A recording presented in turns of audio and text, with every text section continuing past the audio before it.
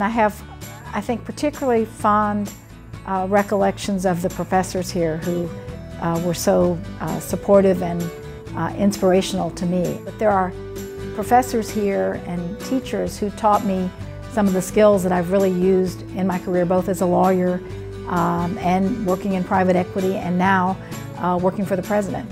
And those are skills of writing.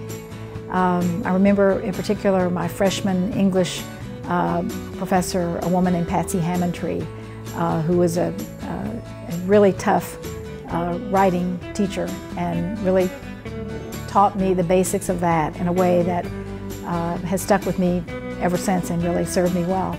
And the ability to tear apart a problem and analyze it and think about it critically, that came from so many of the classes that I had here. But in particular, I think the history classes, I ended up being a college scholars major and also having a major in the history program here. And Professor Jonathan Utley, among others, Bruce Wheeler, Milton Klein, I remember so many of them who were really challenging with all the work that we did in provoking you to really think critically and question and analyze, and that's served me really well.